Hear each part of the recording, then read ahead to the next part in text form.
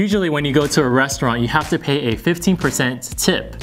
And a lot of times I see a lot of people use calculators for that. Today, I'm going to show you an easy way to do it all in your head.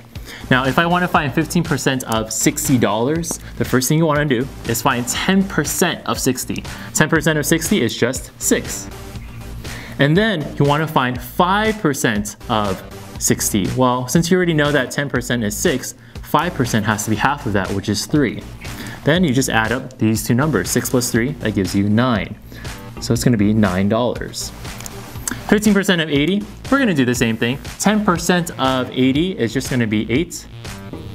And if I want to find 5% of 80, it's just going to be half of that. So that's going to be 4. Add these two numbers together, that's going to give you $12. And then let's do it one last time. I want to find 10% of 140 first, which is just going to be 14. And then 5% is just going to be half of that, which is going to be 7. 14 plus 7, that's just going to give you 21. Pretty easy, huh?